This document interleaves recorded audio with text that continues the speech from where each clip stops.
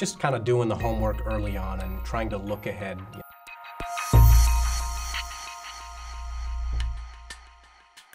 Hey Dylan. Hey, my name is Armin. Hey. And I'm coming to you from the perspective of post and development.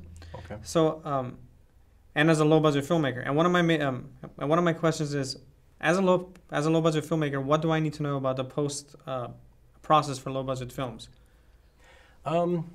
I think it's a good idea, no matter what your budget is, to kind of envision or walk yourself through every step, before you get there. Like for post, a lot of people underestimate what it's going to cost, what the process is. A lot of low budget productions, by the time you get to post, you're out of money and you got to go back to the fundraising stage. So I think to kind of have a plan, have a workflow planned out, and a lot of that I think starts with the cinematographer.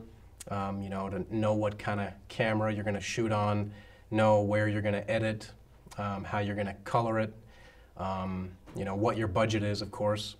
So I think that just to kind of do the due diligence necessary in terms of budgeting everything that you're going to need, because at the end of the day, it's about money. And a lot of right now I work at a high-end post-production company, and we do indie films, lower budget stuff, even though we do a lot of work for the major studios. But so a lot of times films will come in and people won't know what they even need necessarily. Right.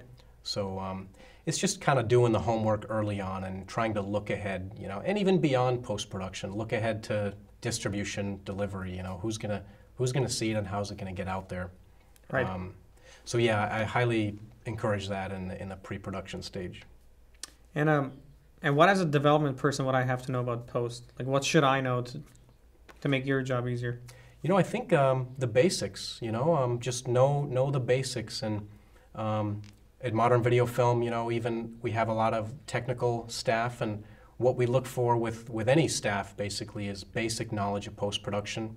Editing, some familiarity with Final Cut Pro is good. Everything from the digitizing to the basic editing to the exporting.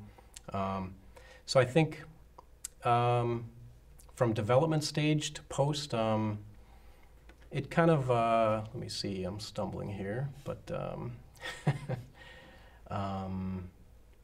let's keep going. I'll come back to that. Okay, and because of the rise of digital technology ever since Avatar and a lot of other movies, is it possible to shoot something totally like green screen and no sets or? Yeah, absolutely. And Modern Video Film was actually the post-production company behind Avatar. Oh, we did all of the digital intermediate work, all the integration of the visual effects. So I know that there was a ton of green screen on that. It definitely is possible. That's a whole other world, and again, it becomes about money. Sure, it's a great idea to play around yourself, get a green screen, shoot it, shoot some stuff in front of it, but it really is, what I've seen is it's a very kind of highly particular, almost science to really get it right and get it looking good. And would you say it's cheaper as opposed to building like a real set, or is practical like a way to go? Well, yeah, I mean, in the real sets, your expenses are going to come in the sort of set building stage and the early pre-production and production stage, whereas in the green screen scenario, your expenses are going to come more in the post stage. But what I learned with Liberator, the short that I co-produced, was that you can get high quality special effects and visual effects without paying so much money.